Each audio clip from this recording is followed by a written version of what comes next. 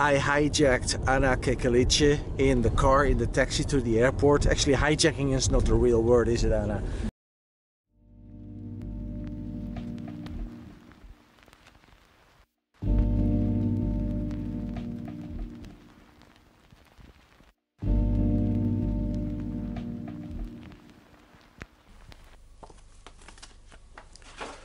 Three exciting days in Prague.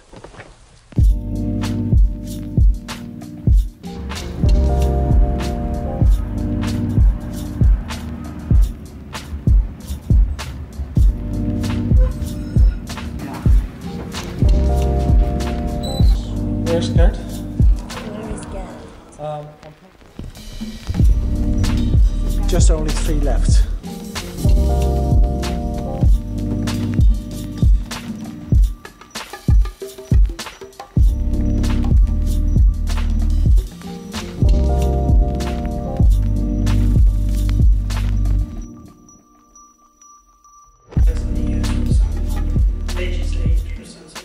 I'm talking with Iratxe Gomez. You're replacing Tony O'Brien within EENA. Congratulations with your new position. Thank you. Now, Iratxe, you had a presentation on drones, which is a very hot topic at the moment in the world of critical communications and especially the search and rescue. Usage of drones and legislation, that's a hard topic. It is. Because when I fly a drone here in Prague, I'm not allowed to fly in no-fly zones, not above the castle of the president. How are you going to manage that all? Well, we are looking into the legislation that's been developed nowadays in Europe and in other countries, and we see that the harmonization of legislation won't be coming before 2018. The European community needs to set up the common rules, but then each country needs to apply them specifically, and then things may change from one country to another. But as long as I have provisions for the usage of drones in search and rescue operations, or by fire brigades or by police organizations, then it would be good. So national legislations then also need to transpond that, and the usage of drones can be regulated in that sense. Okay, but that's going to take a while, right? And that's unfortunate, but that is just the case as it is today. It is. You created a heat map, and a heat map means a map where you can see the drones being used on several locations. I saw a lot of activity in the UK. Is there a special reason for that? Probably because more and more organizations are actually testing the usage of drones in mass casualty incident investigation, in search and rescue operations, in fire and rescue services and so on. And the usage of drones is being extended as emergency services see other emergency services using drones. They get envious and kind of try to do something more and something similar. So yeah, and in some countries also the legislation is a bit more advanced than in others, so that may be the reason why the UK has so much usage of drones compared to other countries. As I said, the heat map is public information only. In many occasions the information is not publicly available due to privacy reasons and sensitive information by police forces and so on. So it's just a sample of the drone usage. Okay, so these are not all situations where they don't. There are many more. There are many more, of course. If I buy a drone, like a Phantom 4, that cost me about 1,400 euros. These are very inexpensive drones used by everybody in the public. I noticed that within those trials you also used those kind of drones. Will they be sufficient to use them in emergency and rescue situations? Well, commercial drones nowadays being used and tested by emergency services are sufficient with the right components like FLIR cameras or other components. FLIR cameras are cameras detecting the heat, right? Yes. From above, yeah. So you need to have modular solutions, and the commercial drones provide that capability to add on based on the needs of your service. And this component-based usage is something that it's been looked at in the pilots that we did with different stakeholders. Okay, but the quality, the body of the drone, that's tough enough? Well, from what we saw, maybe not the mini drones, but a bit bigger drones that we tested, were sufficient enough, provided the right amount of flight time, which could be better if it was longer, the right amount of resistance to weather conditions, although we saw that it needs to be more resistant to wind and rain and overall severe weather. Yeah, but 4 is the maximum wind force that you can fly. Above 4, it's going to be trickier with the drone, is it? Of course. Yes. So these considerations based on the usage of the drones, maybe in floods and severe weather situations and things like that, need to be taken into account. Yeah, so you cannot use always the drone in search and rescue. No, so it's a good way to help the control room manager to understand the situation in the field. You're looking also to have live video streaming from the drone into the control room, because that's what we're talking about, control rooms here. Is that technology already available or not? As far as I know, it's been tested, so it will be available in a short, medium time, depending on the tests that are made.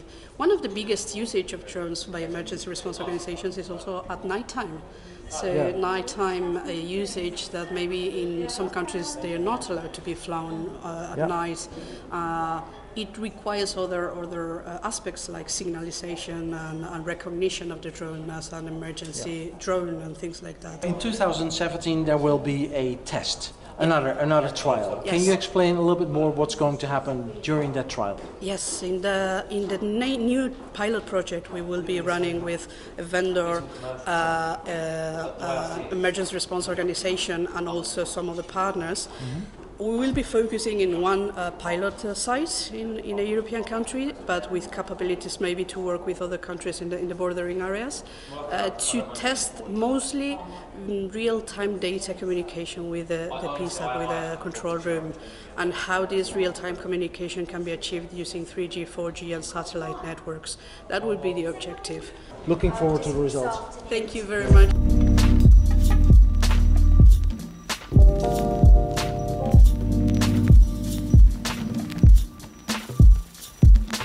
Good morning, ladies and gentlemen. Do you want to add anything? I exactly think that is the future of the control rooms. Everyone has to use his own application, his own technology, his own wishes, his own expectations in his own environment, and you have to link them. So you have to, exactly what has been said is for me the solution for the future.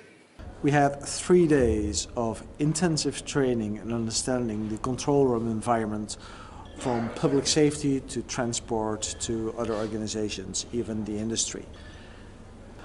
Bravo was here, and they tried to understand how they should implement the control room of the future for their network. They're an operator in Saudi Arabia for Tetra.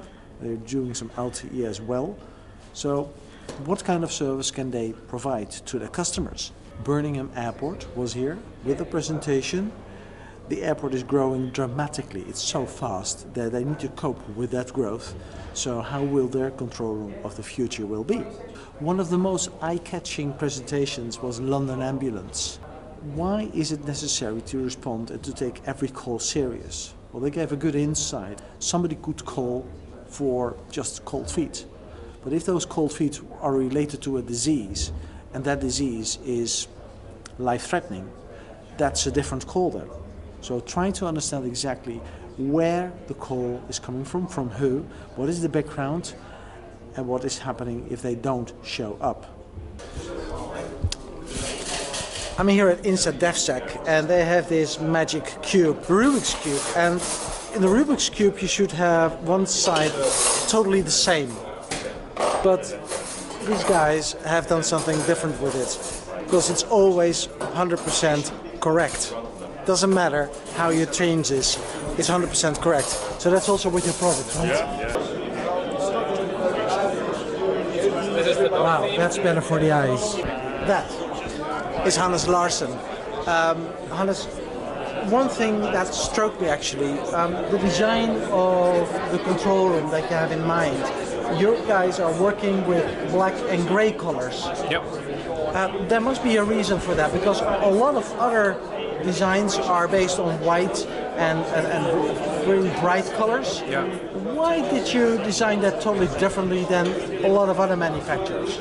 We tried it out on different kinds of operators, and they really like the idea of a darker layout, because it makes them much more calmer in the control room. They don't have the bright display 8-10 hours a day, but they have a darker display in front of them, which will make the eyes much more calmer. And what we also noticed is that they reacted quicker to colors. So the human factor and the technology combined together makes a great control room. Don't forget the people behind the scenes. So we did have a good time, didn't we? We had a good time. We did have a very good time. So are you happy with about the turn up of the event? Yeah, really good. Like, we've grown in every way. We've got more accepted sponsors, more attendees with smiling faces. Wow. At the end of the day, we had around 50 people, so like in the room, which actually at the end of day 1, day 2 of this event is brilliant. And so only two people left who didn't show up. actually just one. Oh, only one? Actually, yeah. Well, there's almost no room for improvement, is it? There's always some room for improvement. Thanks a lot. Have a Right, good see you later, time. bye. See you, bye. How many minutes will it take to go to the airport? 15 minutes, when traffic is fine, isn't it? I hijacked Anna Kekalice in the car, in the taxi to the airport. Actually, hijacking is not the real word, is it, Anna? No. So, and Anna is responsible for the business development at 112 Georgia. And one of the things they have implemented is the control room manager or control room person of the future. How do you call it in Futurist call takers 112. Futurist call takers 112. Yes. Now that's kind of interesting because I've never seen that before.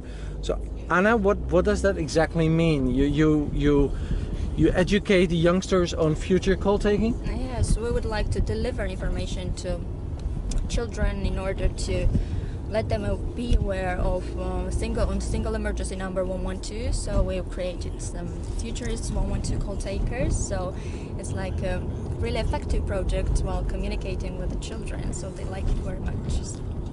Okay, and do you think that will also help to minimize the false calls in the next 10 years? Yes, of course. We think that they will dial 112 in case of real emergencies. So they will be aware in which cases they need to dial this single emergency number and how to cooperate with the call takers in case of emergencies. And I've seen some crazy pictures of the youngsters really in futuristic clothes, and they're doing a very good promotion there. So I think that is a very good example for many other countries around the world to educate the youngsters on call taking and what are the responsibilities. Great stuff. Thank you. With that, I close the vlog.